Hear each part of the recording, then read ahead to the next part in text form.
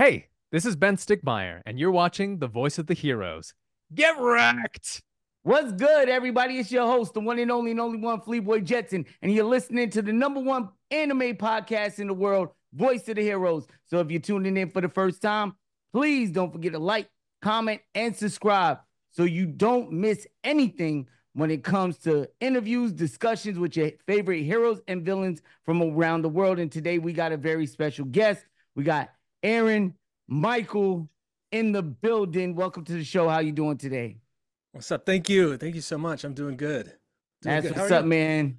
You played in two amazing animes straight off the bat this year, man. One of them is my personal favorite and should be nominated, if not win, anime of the year. That's Solo Leveling. And the other one is one that kind of went under the radar, but was such a great first season, The Witch and the Beast, right?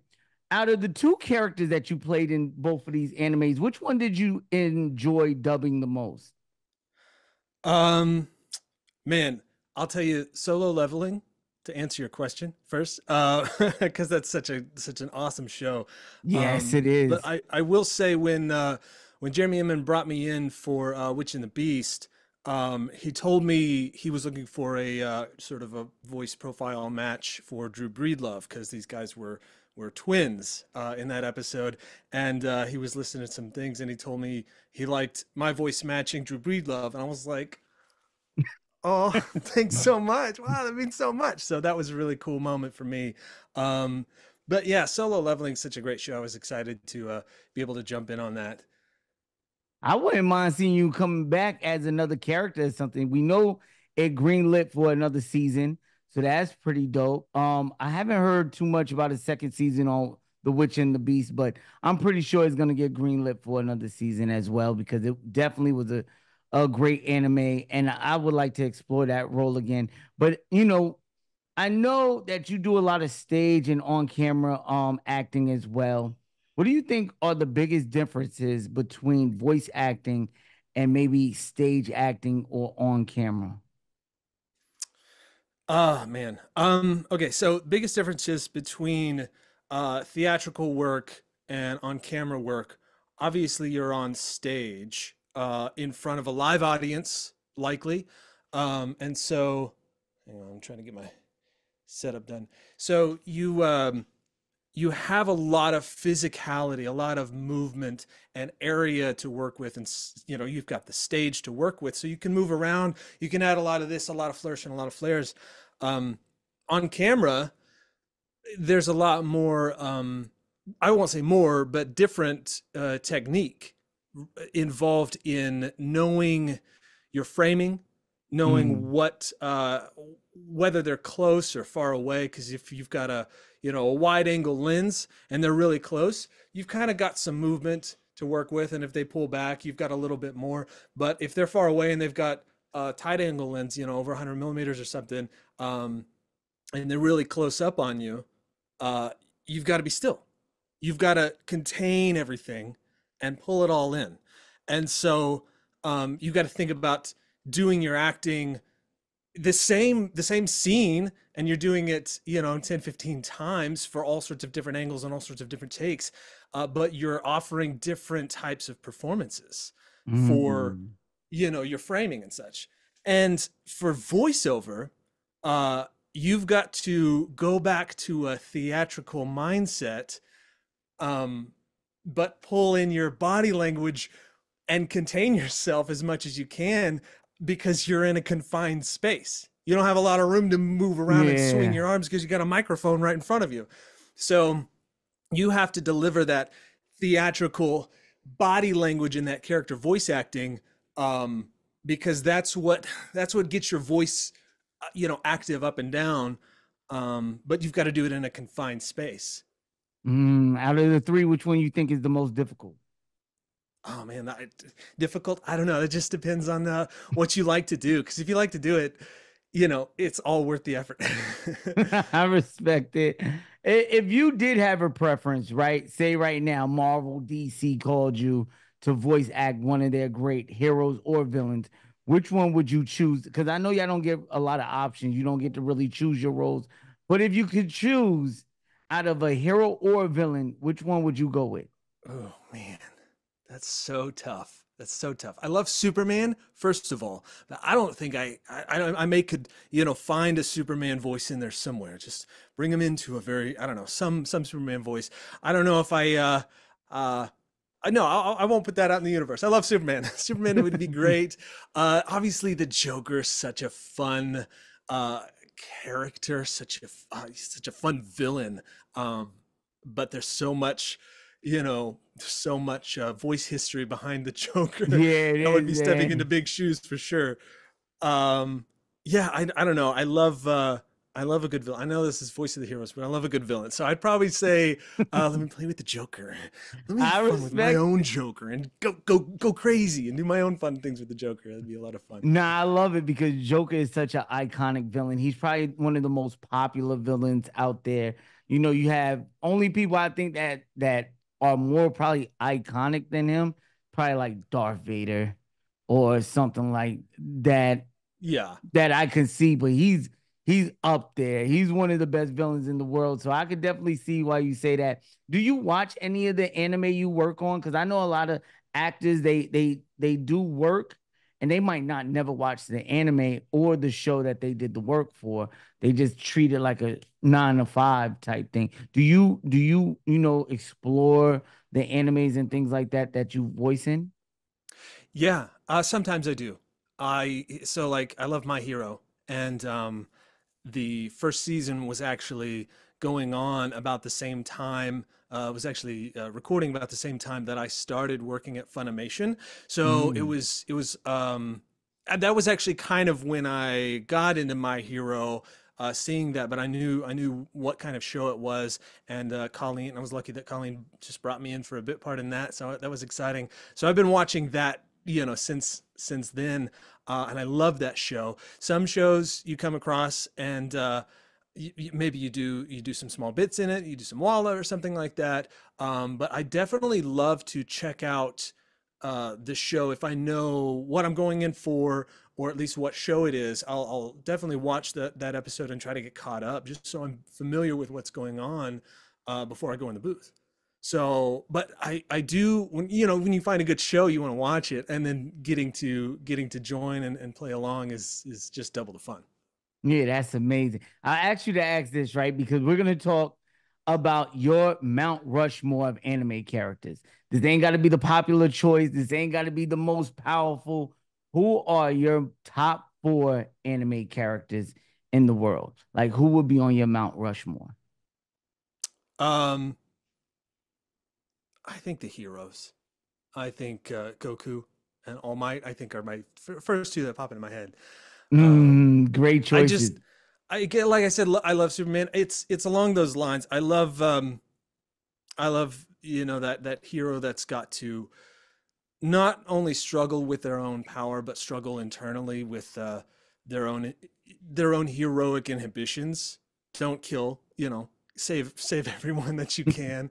Um, and I think which came first, the chicken or the egg? I don't know, but I think that inspires me in a way, or speaks to my personality of like just wanting to do as much good as I can um, in the world, and that often means sacrifices. So I think that's that lesson I take from those kind of heroes.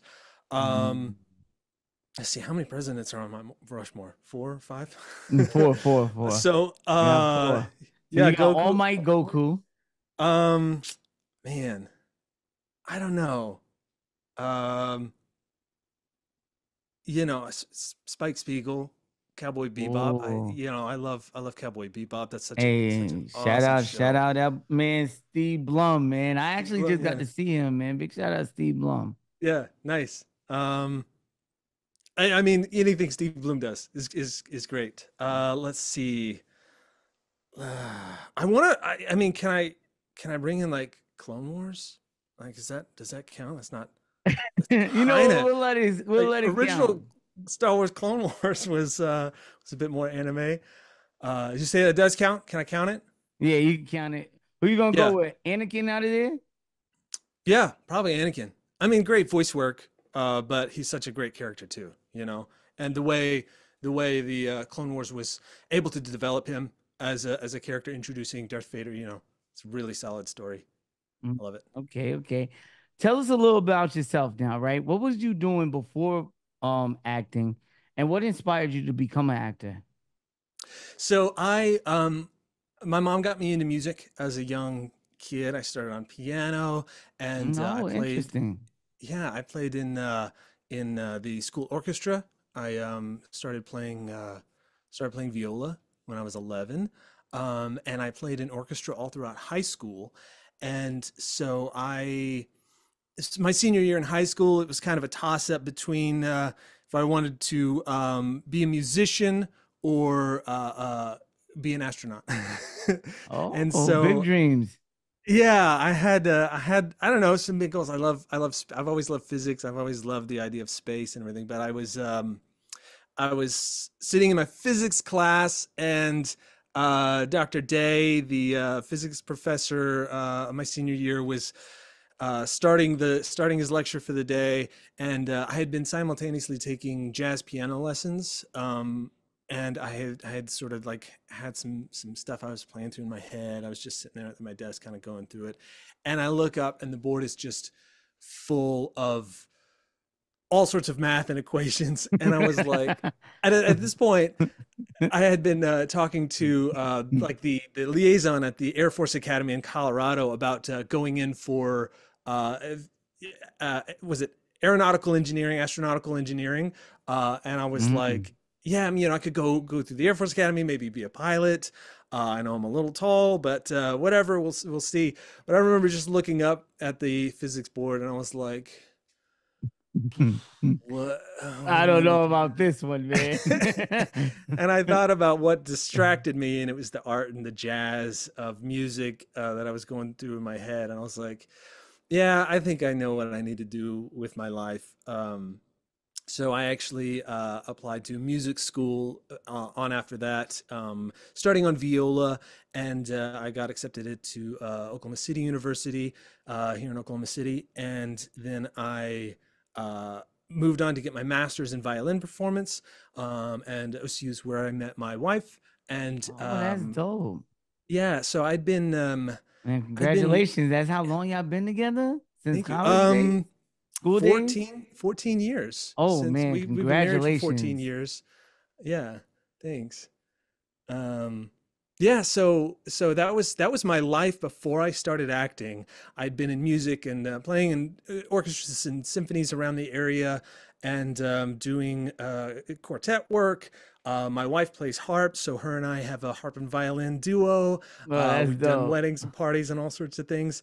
So yeah, I've been a professional musician for all my life basically, and I was looking for because I was very nervous on stage. I would get up in solo performances and competitions and just be shaking, and that's not good when you're holding an instrument and you're trying to play and your hands shaking and you can't get your bow to stabilize. Yeah. So I was looking for a way to get over my nerves on stage as a performer in general, and so I just looked up acting class. My wife and I were sitting watching TV. We were watching a movie, 12 Monkeys, with Bruce Willis, Brad Pitt, all of that, and Good that's movie such a too. great movie. And Yeah. I remember thinking, man, I bet I could do that.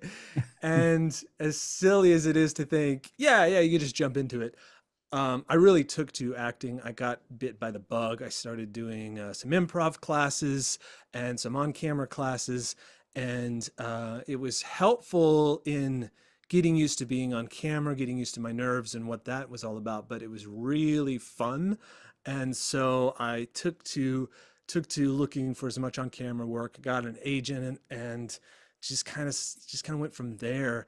And I was doing a lot of stage improv and going to conventions, and that's where I got connected with Caitlin Glass, and in about 2015, 16 or so, I think it was, and um, just started to explore voiceover, voice acting, and got into audiobooks from there. And so, yeah, I've it started off with, to go back to the original question, it started off with looking for a way to get over my stage nerves and get over the excitement and slash fear of performing. And it turned into getting bit by the bug and just loving every minute of it. And then I started working a little bit closer with Caitlin on a project, and she was able to bring me in for just, I don't know, just feeling out the waters of voiceover. Because back in the Funimation days, it was kind of just like, yeah, come on in, we'll just try it out. And that's when I got sucked into that. How long you been with Funimation? 2017, I know for sure. I don't think I Oh, did anything in okay. 2016. So I think that's kind of got pulled into that. About 2017 was one of my first sessions. What do you think is the biggest misconception about voice acting? Um, is probably you've probably heard this before, but probably, oh, I have a really cool voice. Maybe I could be a voice actor. Um, and not necessarily in the way you think. Like, yeah, if you've got a cool voice, you can probably be a voice actor. But even if you don't have a cool voice, you can definitely be a voice actor. Because I can't tell you the amount of auditions, commercial auditions that come in saying we want, a normal, average, everyday voice for whatever project it is. So I think one of the misconceptions is that if if you have a cool voice, you can just do it. Or it's not something that can be trained or taught because it's an acting skill. It's voice acting. So learn how to Mhm. act, and then you can be a voice actor. It's really that. But the acting has to come first. And I think that's one of the things I see a lot in some beginners that I talk to about it is they want to really focus on their voice and how do I sound, and that's a first hurdle. Definitely get used to how you sound, but you want to learn how to act, learn how to look at a line and say what's the intention, what's the goal, how does my voice, how does this character serve the story, what are we doing in this scene, and learning the acting tools that are necessary for theater, on camera, voiceover, all of it. Learn those acting tools. Definitely. I respect that. Are there any upcoming or ongoing anime series that you would like to be a part of, like you've seen, and you was like, man, I would love to get into that? um I mean, I'd always love to be in My Hero again. My Hero is one of those I've done a few bit roles in that, and I got brought in for Glutton God. I think it was season 6. That That I was get one to of my do. favorite seasons too, by the way. Yeah, yeah, it's such a great show. I love it. As you can see, my little All Might back there. um, I mean, yeah, I'd love to jump back in to My Hero in any capacity. It'd be great. Um, I heard they got some spin-offs on the way. Yeah, yeah. I mean, obviously, if you follow the manga, then you're gonna know there's I think vigilantes. Maybe spoilers. I don't know if we don't want to do that, Mm. but I think there's some vigilante stuff coming up, which would be fun. Um, yeah, I'm trying to think. I mean, anything Dragon Ball. I'd love Yeah, they to got a couple of love to new do. Dragon Ball shows coming out too. So that would be pretty dope. Speaking of animes, what are your top three animes of all time? Your opinion only. They could be new, old. What are your top three? All right, so I'm gonna say Cowboy Bebop. It's um, it's a niche kind of show, but it's so lovely. It's such a great show. I think Dragon Ball. It's very nostalgic for me. Dragon Ball Z. Growing up watching that, uh, and I think I've already talked to him. My Hero. I love My Hero. Yeah. It's such a good Hey, show. there's nothing wrong with that, man. I'm a huge My Hero fan too, and a Yeah, Naruto fan. So any kind of list I get asked about it, something, those two are definitely in it. That's yeah, pretty dope.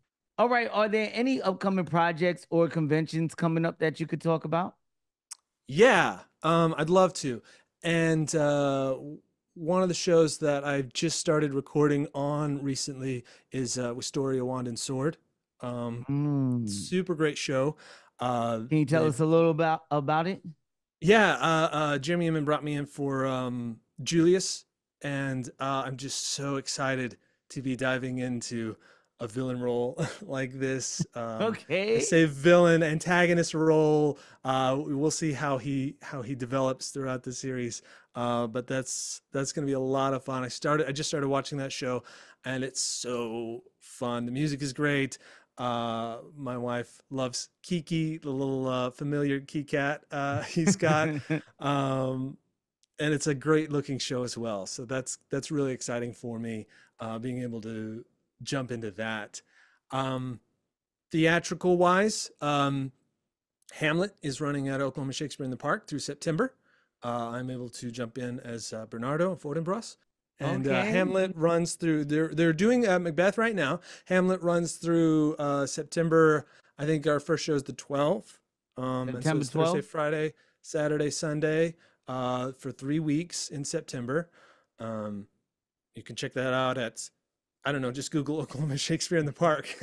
Shakespeare at the Park. I might check that out myself, man. But by the Yeah. way, Heroes and Villains, all links will be in the comment section below, just in case you want to check it out yourself if you're in the Oklahoma area, things like that. And let them know where they can find you at, man, on social media. Aaron Michael VA, across the board. Across the Instagram, board, Twitter, TikTok, Twitter, TikTok. Instagram. Yeah. It was a pleasure talking to you, man. Thank you so much for coming on to the show. Any conventions coming up? You gonna be at any conventions? Got some details on Super Anime Fest is coming up. I'm gonna be jumping in to help out an MC on the 21st, 22nd. That's Edmund SuperCon, but you can check out superanimefest.com. And then I'm joining them again in November. And so that'll be a lot of fun. They've got shows in Lawton in Oklahoma. Let's see, Del City.